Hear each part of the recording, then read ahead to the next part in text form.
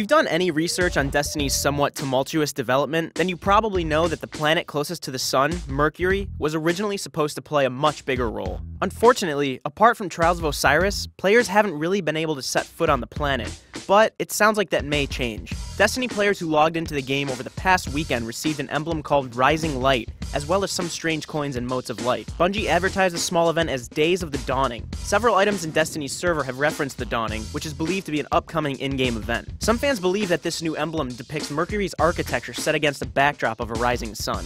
If this proves true, then players believe that this emblem, and other items that mention the Dawning, could be linked to Mercury in future content. Considering how the planet may have played a much bigger role earlier in development, this seems somewhat plausible.